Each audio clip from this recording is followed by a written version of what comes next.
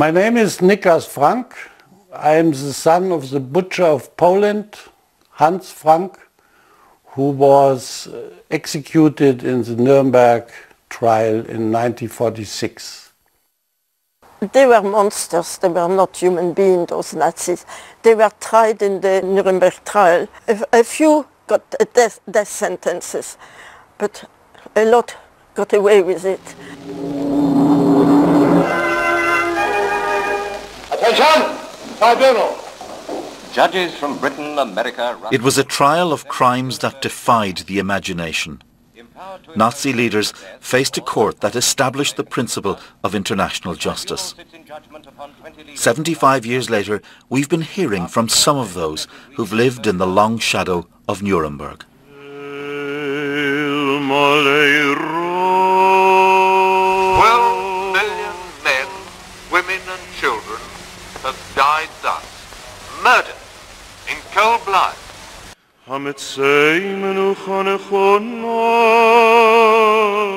Investigators put together a vast body of evidence in a trial that would shape the collective memory of humanity. Vengeance is not our goal, nor do we seek merely a just retribution. My name is Ben Ferenc. I am the sole surviving prosecutor from the Nuremberg war crimes trials. Ben Ferenc was a soldier and lawyer, and he was Jewish. But for him, seeing justice done meant leaving all personal feelings aside. I was able to turn myself into a robot. I didn't see the people as being Jewish or not Jewish. They killed also communists, they killed gypsies, they killed any leaders of the opposition parties and so on. I succeeded very well in regarding all the people who were victims as human beings. I never had the feeling of vengeance, to go in and kill them all. Frank was a willing and knowing participant in the use of terrorism in Poland. Among the notorious defendants was Hans Frank, governor of occupied Poland, seen here in sunglasses. 4 million died under his rule. For his son Nicholas, pictured with his father as a child of the Nazi elite, the 75th anniversary evokes memories of a haunting jail visit. He started to lie. He told me that we very soon will celebrate Christmas in our house at the Lake of Schliersee.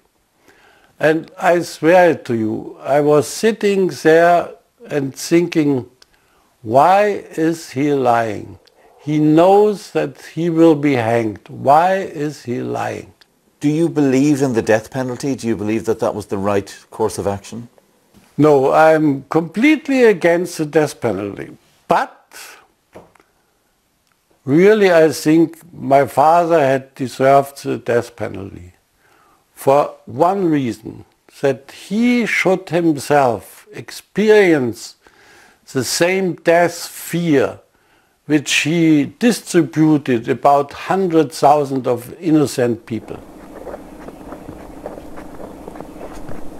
So many deaths to account for. Nearly 250,000 children deported to Auschwitz. Ida Bach was 10 years old when she was murdered. She'd left her sister while in hiding in order to return to her mother. They perished in Auschwitz. She would have been alive, my sister, if she had come with me, but she left my hand. And that, I felt guilty all the time. When they put those German leaders on trial at Nuremberg, did you feel any sense of satisfaction? No, it was not justice for me, not at all, no.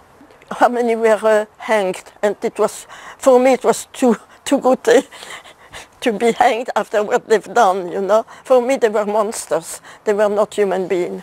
Outside in the streets of Nuremberg, the one-time capital city of Nazism hears and reads a new message. They read, but do they learn?